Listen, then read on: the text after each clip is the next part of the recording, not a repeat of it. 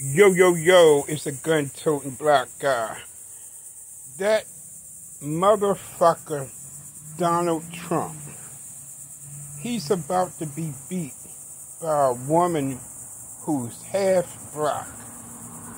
No matter how much he tried to deny all the allegations against him, it's not working.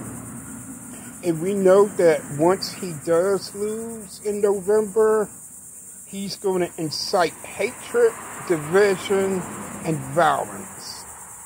But the American people will continue to stand up against his tyranny.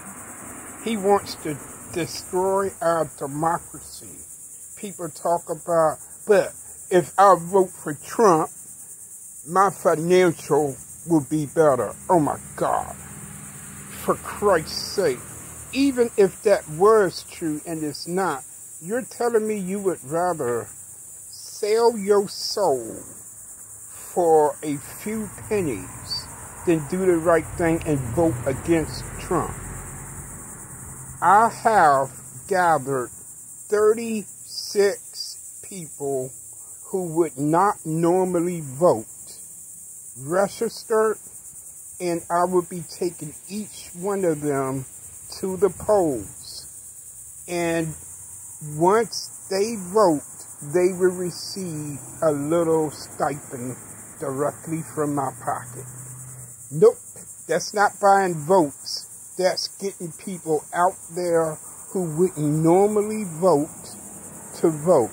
These people need food, gas money, stuff like that. Under the situation that most Americans are in, money helps, and they're willing to do just about anything to get it.